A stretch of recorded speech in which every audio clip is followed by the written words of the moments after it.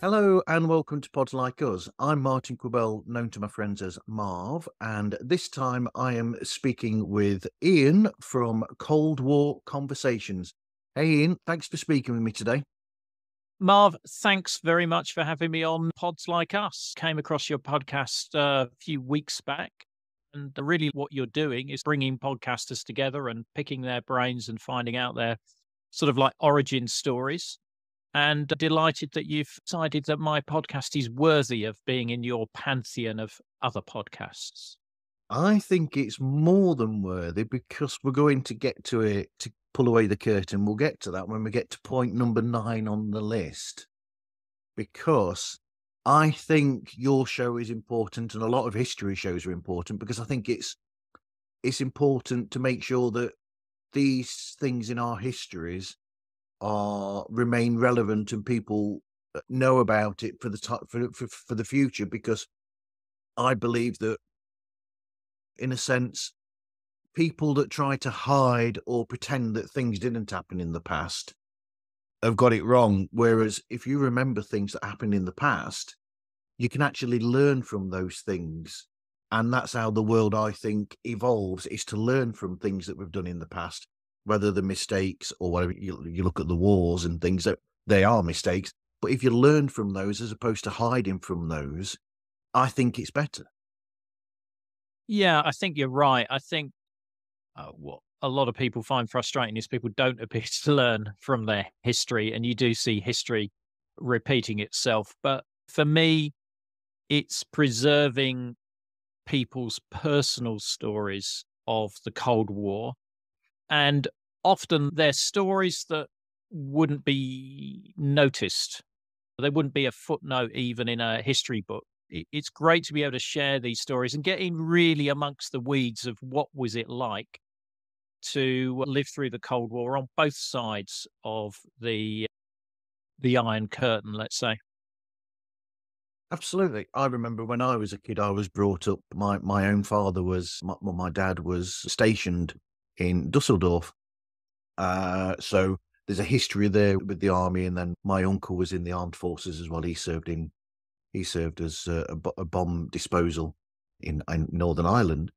But so we've got that sort of like history there. What started you with the interest in this subject itself? The Cold War was really my formative years. I was born around about the time of the Cuban Missile Crisis, although obviously wouldn't have known much about it. The Berlin Wall came down in my late 20s. And at that point, I thought, I'm actually living through real history. This is something that is going to be remembered for a long time and is going to be a big thing in the history books, but didn't really think that much more about it. I was very aware of the impending doom from nuclear weapons and a nuclear war during the Cold War. It seemed like the Soviet Union was going to last forever, and that confrontation between the West and the Eastern Bloc was always going to be there. And you could argue in some ways there was a bit of comfort about that, because it's seemed like a much more straightforward world. They were the baddies and we were the goodies, certainly from a Western perspective. Whereas nowadays, with asymmetric warfare and growth in terrorism, it's a much more complicated world, I think, now. Absolutely. But the good guys and the bad guys, the black and white of it all, is the same from both angles, I would have thought. I would have thought that from their point of view, because of the way that the news was reported on their end, essentially it's almost like propaganda. So I'm just assuming that it would have been like that from their side as well. It would have been. When I interview people from the Eastern Bloc, often they're listening to Western radio things like Voice of America and the BBC World Service, because they know that the news that they get domestically is sanitized for the regime they're living under's way of controlling the population, particularly in East Germany. A lot of that population watched West German TV. I keep coming across big fans of Dallas and Dynasty in East Germany, and I guess that was easier because they had another country who spoke the same language and therefore was broadcasting in the same language. Whereas if you lived in Czechoslovakia or Bulgaria, you weren't necessarily going to get that sort of level of broadcast. But yeah, propaganda plays a very big part on both sides as far as trying to show each side in the best way to the other side. A lesson that we still haven't learned from, because that with America and the things that their previous president would say on news items. So what was your inspiration behind starting the show then? I've always enjoyed being creative, and I came across podcast about 6 or 7 years ago. Yep. And one podcast I listened to regularly at that point was a podcast called Spybury, Yes. which was about spy novels and spy books. And speaking to the host there, Shane, he had an interest in East Germany, and he suggested that I did an East German podcast. And I thought, I want to do something a bit broader than that gives more room for subjects and opportunities. And at that time, I'd recently done an interview with my father, who was a World War II veteran. Yep. And it was mainly really around wanting to capture his story. It wasn't intended for broadcast or anything like that. And I was thinking the Cold War was a very important part of my life, and I hadn't found anywhere where those stories were being recorded and being captured. And I knew that particularly with World War II, a lot of people's personal experience were never captured in the form of audio. They may have been captured in the form of writing. And indeed, the Imperial War Museum does have a decent archive of audio interviews. But I thought, I can't really see anybody out there looking at the Cold War. So that's where it started, really, to try and record an oral history of the Cold War in all its aspects. So it's not just soldiers and spies, it's the civilian experience as well. And what I really enjoy doing is finding a story that I know that has never been heard before. And with a number of the guests that I've interviewed, they've said, you know what, I've never actually told my family about this story because I just think that they wouldn't be interested in it. And that's a common actual phrase that I get is, why would somebody be interested in what my life was like during that period? And I said, there's 100,000 listens a month to this podcast. There's a huge audience out there who want to understand more about the Cold War. That's incredible. But like we were saying before we officially started the show, my background would be that my own dad was stationed in Dusseldorf, so we were in Germany. But I don't remember us ever going into to the other side. Yeah. So this is strange, because then the way that I was brought up, and I think you're different. The way that I was brought up, I was looking at it from the outside, and there was almost like this. It was almost like it gave this really strange aura about it when you're looking at it from the outside, of like these people just living in this really down situation, and it just had that. Whereas I'm guessing that it wasn't to that sort of degree over there, especially considering that I've seen footage of people, musicians who've gone and recorded over there, for instance, who've said that it wasn't like that and they find it a completely different experience. So, yeah. It is. It's much more nuanced than that. That's the classic view. You got to remember, people fell in love, got married, had kids, same thing, worked for their entire life, retired, got a pension. All of that sort of thing happened in the Eastern Bloc as well. And whilst it appears as though everybody was under the eye of the secret police and stuff like that, and it was really oppressive, for some people it wasn't. Obviously, for dissidents and others, they had a really bad time there. But for a lot of people, it was a relatively comfortable life. The work wasn't brilliant. They didn't really have a lot of variety in their shops, but what you didn't know, you didn't miss. It's a mixed bag of what I get there, but it's not all doom and gloom.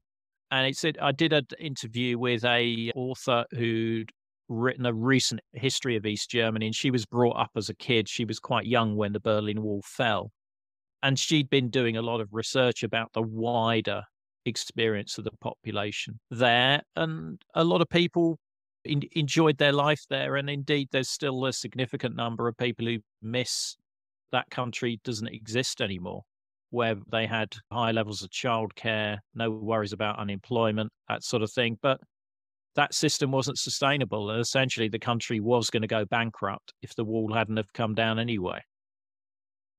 Yep. That's one of the great things about your show is that you are highlighting this fact that things weren't that way completely, and that there are there's almost like some really nice, sweet anecdotal stories from some of the people that you have on as well that make you. It's strange because it's like a realization that all these years or all that time ago, things weren't the way that you were thinking that they were, or that you perceived them to be. And yeah, and in a sense, you can almost, dare I say, be envious in a sense of the more simplistic way of life, in a sense as well. Yeah. Yeah. I recently released an episode. In fact, last Saturday, I released an episode with a woman who had, on her own, gone hitchhiking across Poland in the 1960s. And she didn't have a lot of money with her. She just got off a train and just started walking. And almost without fail, she was invited into people's homes and put up and looked after. And she was a bit of an oddity, a British woman wandering around Poland during the middle of the Cold War. But it's a lovely story because it just shows the warmth and the kindness of people during that, and almost an innocence of the people then. I don't want to sound a bit too condescending there. It was as you say, a much simpler time without mobile phones and social media and stuff like that. Not that it's all bad, but it was, yeah, a much more straightforward, but a hard life. I mean, she was very interested in rural life. So she was seeking out quite remote areas of Eastern Europe. And she was coming across people who could speak 3 or 4 different languages because they were right in the borderlands where the borders merged with other countries there. But despite knowing those languages, they were relatively uneducated. And she had one woman who asked her whether England had a moon as well. Mm. But again, this woman was really intelligent in so much that she was able to speak 3 or 4 different languages. But lovely little vignettes and stories that I come across, which really make every interview really special, and different views even on the same subject from different people or people who lived in the same town as well. Yeah, that's the thing. It's interesting that way as well because you're looking at that subject, but some people might think that it's like this and this, but it's the fact that you get all these people in there. So you've had the writers, you've had that person there that did the walking across Poland. You've had recently I listened to that episode, like I said, with the chap who was working he was in the army and he was working with the nuclear bombs and Yeah, that. he was in the US Yeah. Army on a base handling nuclear artillery shells. And it ranges. One of the areas I've been really interested in getting into is stories about the military, the other side of the Iron Curtain. Yeah. And I managed to find a East German soldier who'd served. And what I tend to find is I put out an episode, and I then get people who've had similar experiences contacting me, and it led me to I've got probably another 1 or 2 East German army stories to put out. Wow. But I ended up getting in contact with an East German tank commander, and his views were really interesting about what would have happened if the Cold War had gone hot, and how he was trained and the ideology that they were fed there. So it's pretty unique insight, and being a podcaster, one of the things you always think is, oh, I'm going to run out of subjects to cover. Whereas with this, there isn't anything you can run out. And I try and mix it up. So it's not all oral history interviews. It's also author interviews, because I think one of the episodes you listened to was one of my author interviews. I've done one where I've almost done like a lecture, which makes it sound really boring, but it has done really well download wise. And that's one thing that I'm looking to branch into, because sometimes I have a subject where I can't find somebody to give me an eyewitness account for. And it's a subject that I'd like to cover. So that will be one angle there. I've also did an interview with a tour guide in Berlin, present day tour guide, talking about what's the Cold War history you can find in Berlin. And I'm looking to extend that into other locations as well, because that episode was shared a lot. So it's keeping it fresh, because it would be very easy for me to do episodes about spies every week. Yep. And I'd have a very popular podcast doing that. But what I'm finding with my listenership and the feedback I get is they enjoy the variety. They never know what's going to be appearing each week. And that keeps them interested. And they appear to enjoy my interview style as well, for reasons I don't know about. But anyway. Yeah, and that's what I was going towards, was the fact that for a subject like this, where people might think that it's just going to be like this, there's so much variety there in the different types of people that you have and the subjects that you cover, that it's incredible. I was just thinking just now, have you ever had like a family or a group of people who are like friends on the show and then discuss their collective? Yeah, I've had a couple of episodes where where there's been more than one guest on the show. One of my favorites was with a father and daughter. Yeah. And that was an interesting story in the way that I discovered their story. Twitter is a channel I use quite a lot. And I was scanning through there, and this video popped up, and it said, "This is my father having his last beer down the pub before lockdown. And this time, 75 years ago, he was handed a machine gun and told to storm the radio station in Budapest." Wow. And I immediately realized that he was a freedom fighter of the Hungarian uprising of 1956. So got in contact with the daughter, and we had a lovely chat with the pair of them. And I could hear the wine glasses in the background, and it was a lovely talk. And she said during that interview that he's told you things there that I never knew about, that I had no idea about. And it sometimes helps just having a neutral voice in that conversation that makes people, I don't know, talk a little bit more candidly about their experiences. The other one that I've done relatively recently was with a tank commander and his driver. Yep. And that was really nice as well, because you could hear the genuine care that they had for each other, and they were bouncing off each other as well. And it added a completely different dimension. And it's something I'd like to do more of. One of the things I'm planning on doing is a chat with these two British tank guys and the East German tank commander, Yep, to actually hear their different views from both sides simultaneously, which I think will be a really interesting episode. yeah, it'd be interesting to see how their experiences are both similar and different to each other, and what are their thoughts about that. Yeah. Yeah, and also the misconceptions that each side had about each other as well. I think it will become a little bit apparent there. But yeah, that in the pipeline, in the planning stage. It's war, isn't it? So you're always going to have misconceptions on both sides about Yeah. these things. That's the Yeah. problem with it. That's why there's war. That's why we have the wars, is because of misunderstanding of each other. Yeah. So showing, so interest in the subject, show inspiration, and developing the show. So how did you get the show off the ground then? I procrastinated for quite some time, and then in March 2018, I think it was, I released the first episode, which without doubt has the worst audio I've ever recorded. And so I put a disclaimer on the front of that episode, but I'm thinking of actually getting in contact with that guest again and re-recording it. And I thought maybe I'd get a few hundred listeners who'd be interested. And yeah, did get a few hundred listeners there. But I got in contact with Gary Powers Jr.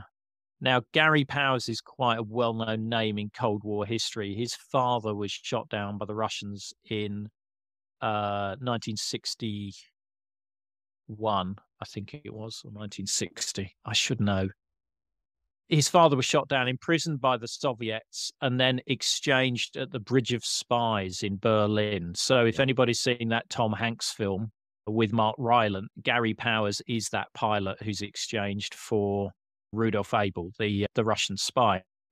Speaking to him, did the interview, great interview. He said, how would you like to speak to the son of Nikita Khrushchev? Now, Nikita Khrushchev was the Soviet leader at the time of the Cuban Missile Crisis. And his son was about 20 years old at that time.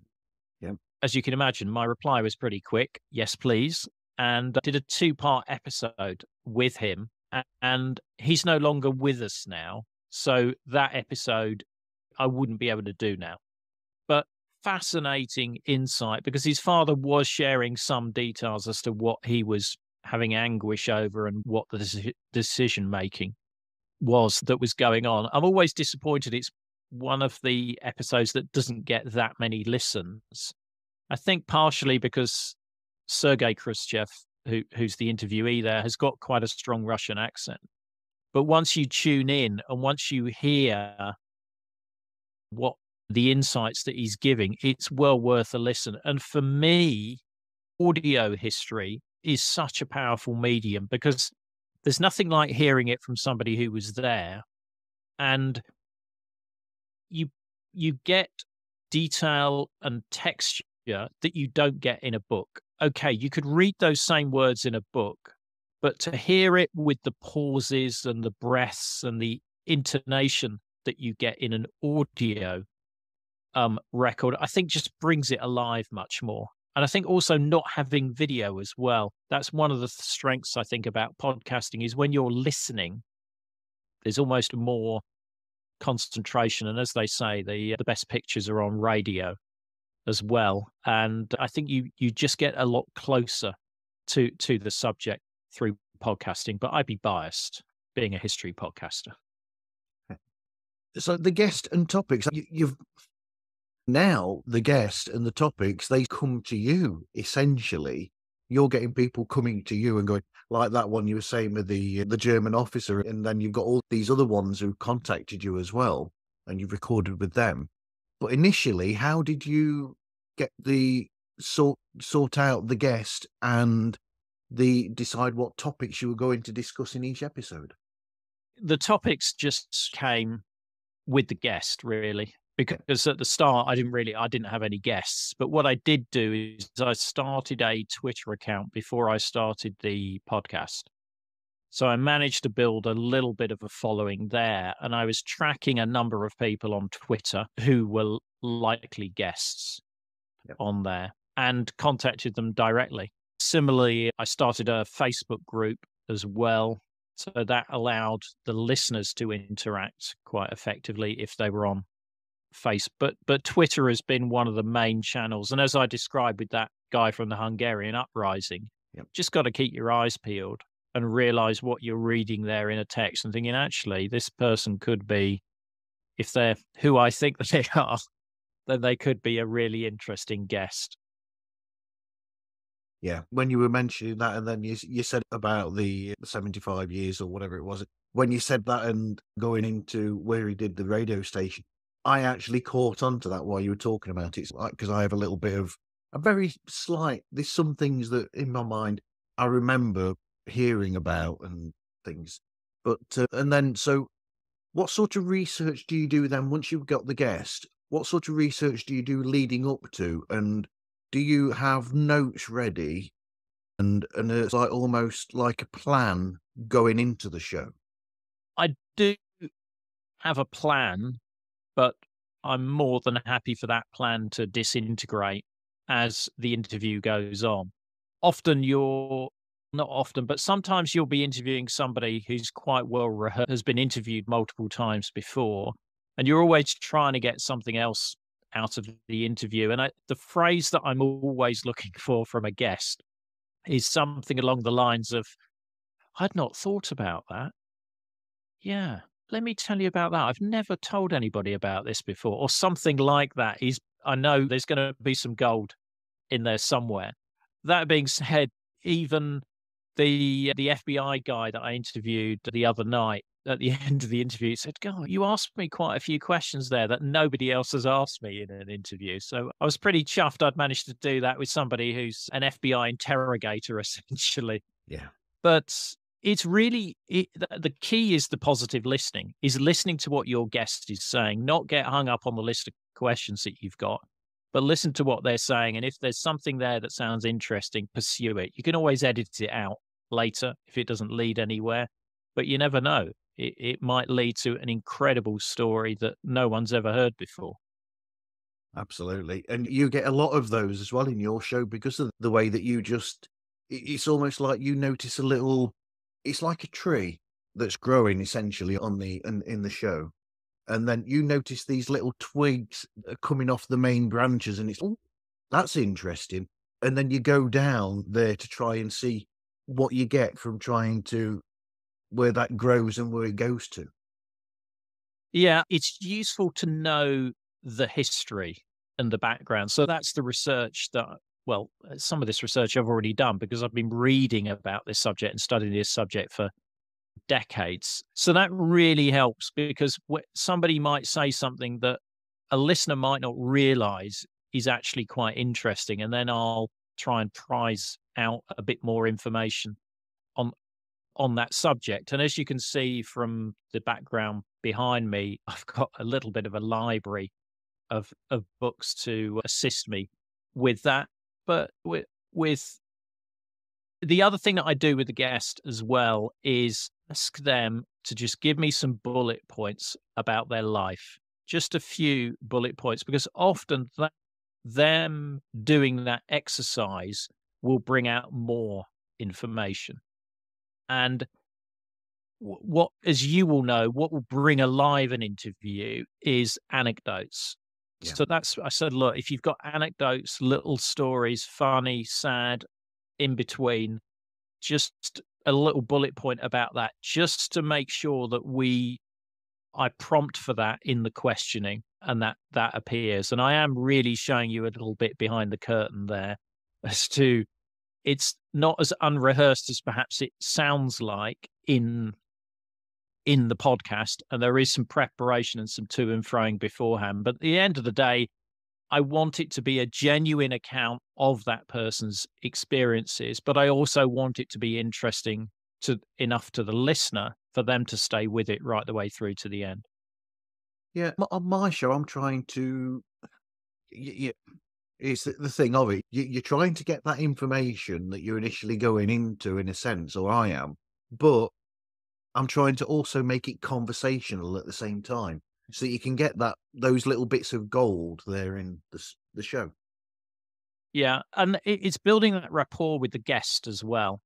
If you have that pre-call with them, that can help because they then know you and they understand where you're coming from there. But sometimes I'll do an interview on the basis of an exchange of a few emails, but it's just, you need to build that rapport as quickly as you can when you get into the interview. And I think you can hear that. I can certainly hear that in some of my episodes where it starts off with the guest being a little bit, not monosyllabic, but not giving perhaps lengthy answers. And after a while, they really warm up and start to relax. And then you can get those nuggets of gold as we've described them. Yeah, I mean, what helps with that is the fact that we do long form as well. So if you're doing, say, an interview that's 10, 15 minutes, you're going to just get that monoform, as you said, the question, answer, and that's what you'll get. But if you do it on long form, say around an hour or even longer, then that does that. You're right. when it goes so far with some people who are a bit nervous to start with, they start to relax more, and you get that because of it being a long form. Like I said, if it was shorter, then you wouldn't be able to ease into it so much. Yeah. Yeah. No, absolutely. Absolutely. So you've done your research, got the guest, got the topics. So how do you record it? Is it much like we're doing now on a Zoom or a Zencaster or something? Yeah. Most of my interviews are done remotely because of the guest is not near to me in Manchester. And I've used Riverside, I've used Zencaster, and I've used Clean Feed. I started out using Zoom, but wasn't particularly happy with the audio quality. And I find with Zencaster and Riverside, because it records locally, the audio is not compressed. So you tend to get a much better quality of audio there. But I sometimes have challenges with people's technology that they've got at their end, because ideally we want people as wearing headphones, a separate mic, and they've got an up-to-date version of Chrome and all of that sort of stuff.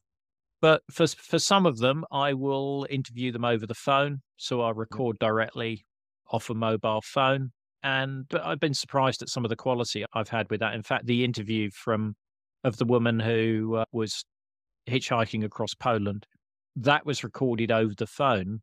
And to my uneducated ear, it sounds almost as good as a Riverside recording. But sometimes you get poor lines. But I think sometimes that can add to the atmosphere of it, actually. I think so as well. I have a romanticism about that. I love audio. I love radio. I grew up listening to the radio a lot. And even now, there's some things that have become available on podcasting streaming platforms that are old radio shows or old little bits and things. And I'll gravitate towards those because there's something magical about those old shows. Even if you come across an old little clip of the Goons or something or anything from back in the day, and I'll always gravitate. I love old radio. Just brilliant. I remember listening on shortwave during the Cold War, and you could pick up foreign stations. So a bit like we were talking about propaganda earlier, I could tune into Radio Moscow, and I was always intrigued because they all had American accents. It was welcome to Radio Moscow World Service. It was this weird. They'd obviously been taught English by an American, and then you could pick up Voice of America and BBC World Service. And if you were lucky, you'd be tuning through the wave bands and you just suddenly come across weird voices reciting numbers. Yep. And those were number stations where they were broadcasting messages to spies that were in place either in the West or in the East. And these were secret messages. And I did an episode on number stations, which is one of the really popular episodes because it's just such a fascinating subject. I'm going to have to find that episode because I'm fascinated with number stations. I'll send you the link to that one. That's a good one. Thank you. Thank you very much. I'm looking forward to that. So then you've done the recording. You'll then edit it? Out of interest, before we go past this, we're using Zoom because I've got a contract with Zoom at the moment, but I wish I could finish it and I'd go to I could use something else if I could, if it wasn't for already having been paid for. Yeah. Shame, really. So what do you do then with the editing? Because you do edit it down, don't you? I do. The audio is edited mainly to get rid of my mistakes, not the guests. But occasionally the guests will fluff a line, they'll repeat it correctly, and I'll edit out the fluff there. I started editing with Audacity and still do edit with Audacity, mainly because I'm used to it and I'm comfortable with it. I have tried Descript and just cannot get my head around it. It sounds great that it's like a document where you can just move audio around in it, but I've just not really been able to get to grips with it. I need somebody to show me that, because one of the things I would like to try and do is streamline the production time on the podcast, because it's not just the recording, you've got the editing, and the editing can often be maybe 4 times the length of the audio that you've recorded by the time you've finished it. And then also you've got to market it. You can't just publish it and hope somebody's going to find it. You need to market it either via social or by other means as well. So there's a lot that you need to do to get it out there. Oh, yes. Yeah, we all have all the social networks that we have to put it out and advertise and promote through. That's for sure. Um, so the logo and the music, each episode's got a different. I'm starting to do this with mine now that I can change it with Podbean that I'm on. So your logo is different, or the thumbnail's different. You've got a main logo as well, which works perfectly, and then you've got there is opening music, isn't there? And closing. Yeah, there is. The main logo I use is an image of a statue in Moscow, and it's of a Soviet man and woman holding a hammer and sickle. Wanted to have something that sort of represented this wasn't just blokes with tanks that I was going to be talking about, that we were going to capture women's stories of the Cold War as well. And I'm pleased that there's almost about 20% of the stories I've got recorded are women's voices of the Cold War. It should be more, and I'd like to find more. But that's where it is at the moment. So that's the reasoning behind the logo there. You're right. Every episode has a different episode cover. So if I'm interviewing somebody, I will ask them for a photo or something that I can use that's theirs for the episode cover. If it's an author interview, it will generally be the cover of the book or something like that. But particularly now, Apple Podcasts shows episode artwork. Yep. Spotify have for quite a while. I think it's something worth doing if somebody's flicking through a list. That episode cover may draw them in. Whereas if you've just using the generic podcast artwork on every episode, I think it can just look a bit samey if you're flicking through the episodes, because Yeah. you're having to then just distinguish on the title. Yeah, the way that I've worked it with mine, or I am doing, is so I've got the P's in the pod with on the microphone stand, with the headphones. That's my normal logo for my show. But then I've been playing with. I've done it for years, but now I can make it into the actual show artwork, so that now each episode, I'm trying to make it that you've got that, and then you've got a small in the corner. You've got the thumbnail of that show as well, of the show that I'm Yeah, talking to as well. I don't right. really know otherwise how to do that. It's something that if anyone's got any suggestions, give me a shout. And what do you use to produce that artwork? I use something. Usually just use paint or something on. What I recommend is something called Canva. Yep. It's a free online service, and it's great for just messing around with images and overlaying things and putting backgrounds in. There is a paid version, but the free version is half decent, and that's how I produce all of my podcast artwork is using that. Yeah, a lot of people have said about Canva before when they've talked about their artwork. Got logo, music. We've mentioned a few episodes so far. Like I said, what are the three that I've mentioned that I've spoken to you? I've listened to the one like you said with the soldier with Mhm. with the nuclear, and then I spoke the author that wrote Coercion. What standout episodes can you think of for the show over the last 5 years? There's a hell of a lot of Yeah, that there. it's difficult. It's 322 episodes, I think, at the moment. So there's a lot to choose from. For me, it's often an episode that doesn't get the downloads that I think it deserves. For example, the interview I did with the son of Nikita Khrushchev is a standout because I never thought when I started doing this that I would be speaking to people like that. Another one is when I interviewed Fred Hayes, who was one of the crew of Apollo 13. Wow. So he'd actually been there when the explosion happened, and we went through all of that. That was really, he gave me 2 hours of his time. He was so generous with his time there. I interviewed a guy who was in the KGB and was undercover in the US for 10 years until he was arrested. And that was really interesting, just trying to understand how you cope with having different identities for that length of time and hiding those identities from your wife because he married somebody when he was in the US as a KGB spy, despite having a wife back in East Germany.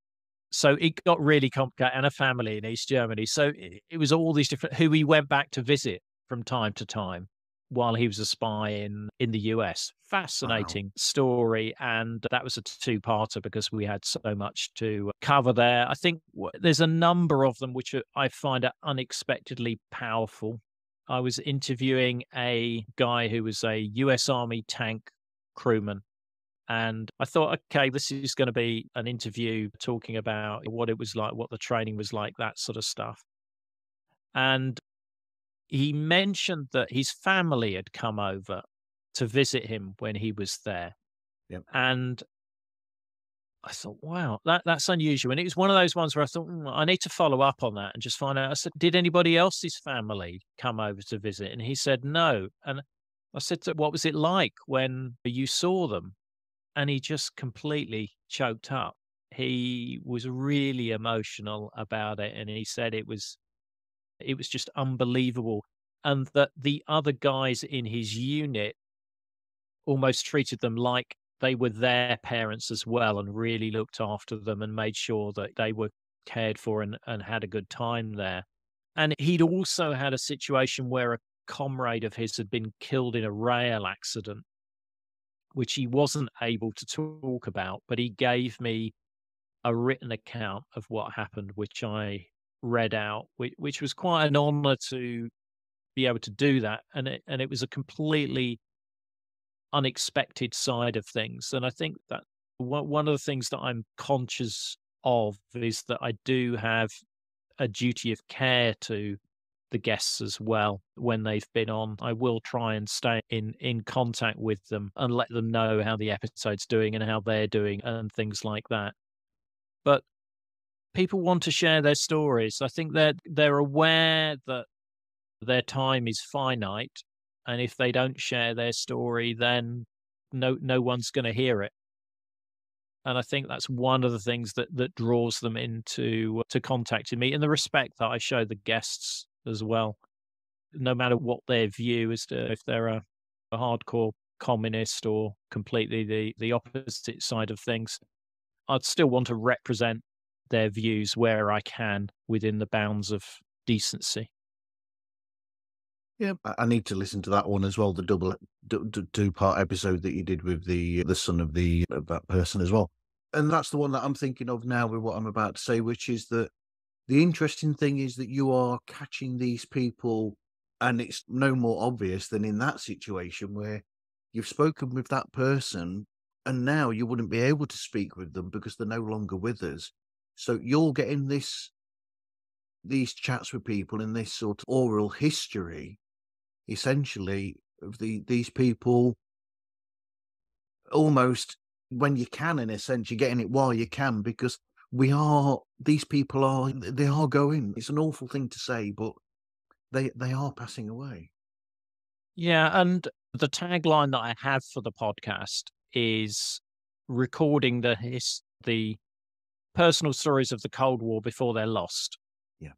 And that is one of the drivers that I have in continuing to do this. I've had a number of situations where I've been setting up interviews and that guest hasn't made it to the interview. Their wife or someone else has got in contact with me and said, look, I've just been through his inbox and I'm afraid he or she is no longer with us. And that it's the nature of life. But I'm keen to capture as many of these as I can and as broad a way as possible. I think one of the difficulties I have is that it's an English language podcast. Yeah. So I need people who have a reasonable knowledge of English and are able to express themselves in English. I think as the tech evolves, maybe I won't need that, and there's going to be some smarter way of doing it. But I think with translations, you lose some of that emotion and some of that immediacy that you might otherwise get if they're speaking in English. Yeah, there are podcasts that are in other languages. I've listened to. There's a podcast that I've checked out that's in French, and then I've listened to somebody who speaks in them. Although my French is not very good, it's very and but yeah, it seems to be the main language of podcasts seems to be English. Yeah, I think Spanish is huge as well. And I'd like to be able to cover areas like the proxy wars in Africa and Central America. Whilst the Cold War is generally thought of as a war where we didn't go to war, there were Yep. a number of wars fought during that period, which was supported by the West and the Eastern Bloc. And probably the most significant areas where these were in Africa, in places like Angola, and in Central America, in countries like Nicaragua. And I'd like to be able to explore those areas more, but trying to find English speakers who've got experience of those is or can be challenging. But I'll find somebody. Good luck. Good luck with that. I hope that comes through. But all that is part of, like I said, you're helping to keep history relevant, and you're making it that people can actually get this information and that it doesn't get lost, essentially. Yeah, and I have a number of schools that are using the information in their curriculum, and universities That's as great. well that are using it. And that I'm delighted with that, because that was one of the reasons I started it, was to help people learn more about the Cold War. So rather than the grand strategic stuff, the detailed stuff, what was it like to queue up for hours in Poland for a loaf of bread and things like that, things that people just take for granted nowadays. And it is growing that way as well. And it will remain. The other thing that I wanted to do is make sure that it was free, and it will remain free. There is some advertising in there. This is really to cover my time and to cover the cost of producing and the hosting costs as well for it. But I'm delighted that it's just appealed to such a broad range of people. Absolutely. So I'm now going to catch it out, possibly, and go away from the list and say to you, are there any books that you think stand out to you that are essential reading for anybody interested in the subject or in going into the subject, and any other media? It's difficult because it's a very broad subject. If you're interested in oral histories of the Cold War, there's an excellent book by Bridget Kendall. Yes, I have got it here. Right next to me. The Cold War, an oral history of life between the East and West. There we go. People on the video will be able to see that. I would recommend that if you want something that's like a broader look, that's quite easy to digest. History of the Cold War, then I would recommend this book, Cold War by Jeremy Isaacs and Taylor Downing. It's based on a Channel 4 series, which I think is on YouTube. Okay. So do look that out. But it's a really good sort of like overview of the Cold War history in a digestible format. It's not an academic book. Yep. And loads of pictures, which I like as well. It's like an introduction to it, and then you go from there into the broader. Yeah. Anyway, so if someone was starting a podcast of their own, what would you suggest? I'd suggest you need to think about, is this a subject that I am going to remain interested in? And you need to think about how long it's going to be. Because if you want to keep doing it, then you need to have something that, number one, you're not going to get bored of, and number two, it's got enough options around it to provide episodes there. I think the other thing is the cadence of when you put out episodes. I started doing the podcast weekly. Yep. And I have produced an episode weekly since March 2018. I wish I hadn't done weekly, and I may yet still change the cadence of when I produce it, but the listeners are used to it. And I get lovely feedback from listeners, things along the lines of, I look forward every Saturday. I sit down on a Saturday evening to listen to your latest episode. And I never realized I would have such a responsibility producing this, that I become a regular fixture on that person's calendar. It's a real privilege, but it's lovely to hear people that are enjoying the content that I put out. I'm sure you get the same. Absolutely. So you are the modern version of Weekend World.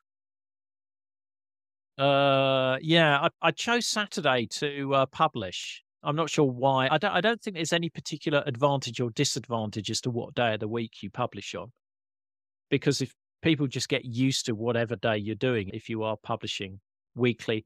The other thing that I would recommend is have a look around and see if there's a local podcast club or an online podcast club. Okay, now, yeah. I'm a member of Mike's podcast club, which is based in Manchester. So that's MICS podcast club.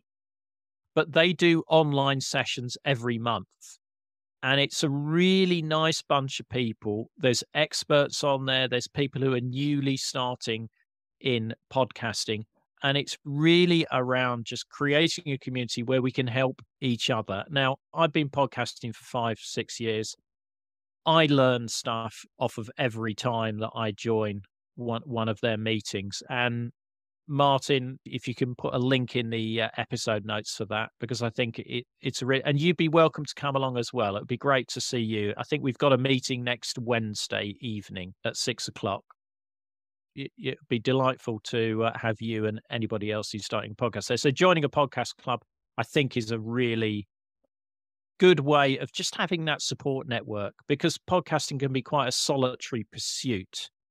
And it's great to, I don't know, the phrase might be wrong, but to nerd out over your podcast challenges with fellow podcasters. I've just written that down.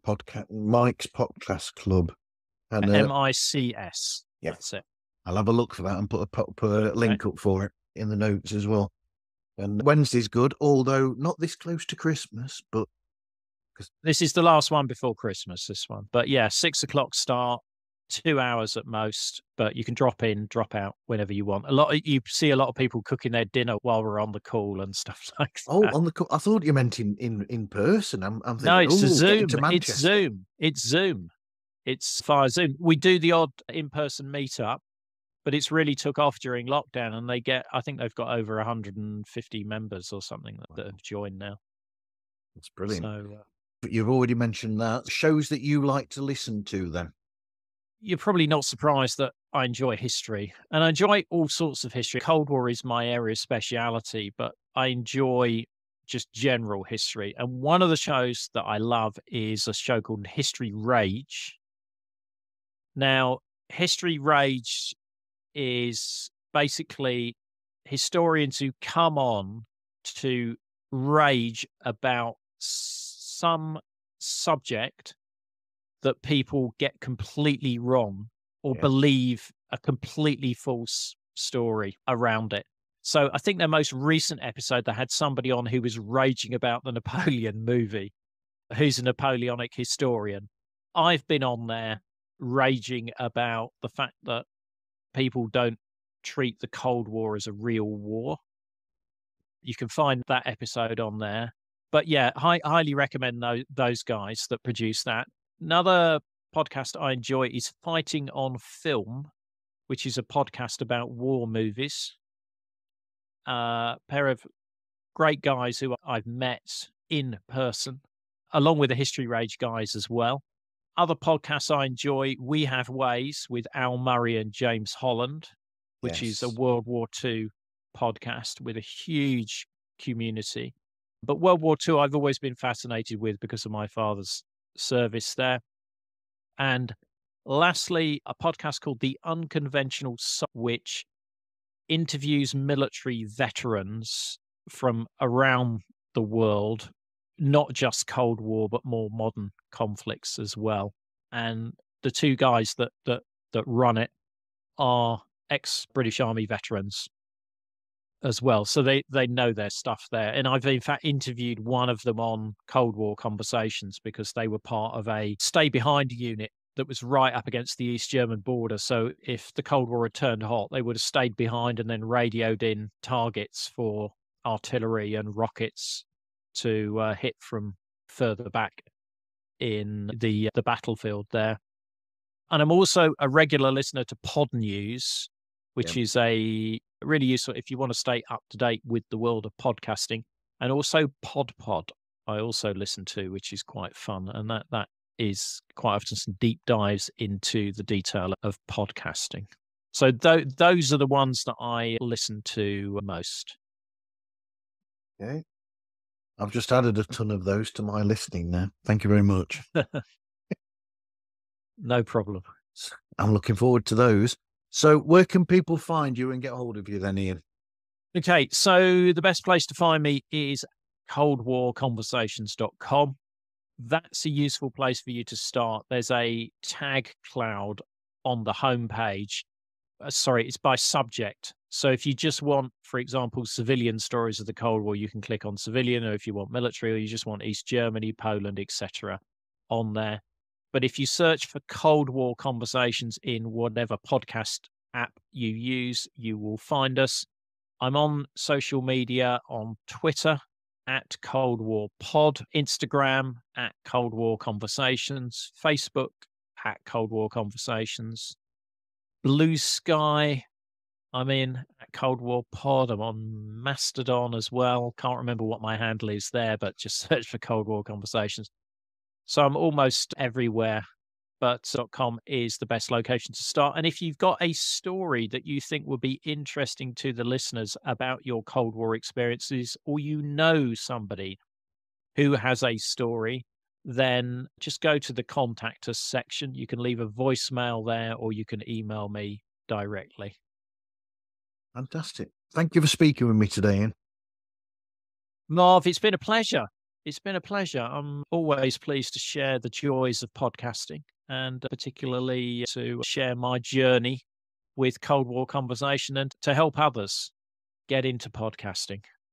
Absolutely. I'm going to have to come up with a group chat idea now so that I can bring you back to have a chat with a group of podcasters about something. Have a think about that. Yeah, no, be delighted to do that. Okay. You can find Pods Like Us on all streaming platforms, and we are on Twitter, Facebook, Instagram, TikTok, and Threads at the moment. And you can contact us through podslikeus@gmail.com. We do have a Patreon if you want to go there. That's £1 a month for extra bits and pieces, but I don't like advertising that because I'm British and I don't like asking for money. But you need to be upfront with it. That's the only way it works. That's what I've found. You need to mention it in every episode, and don't be ashamed of mentioning it. But it's only £1. Yeah, exactly. Yeah. But anyway, thank you everyone for listening, and hope you listen again to another episode of Pods Like Us.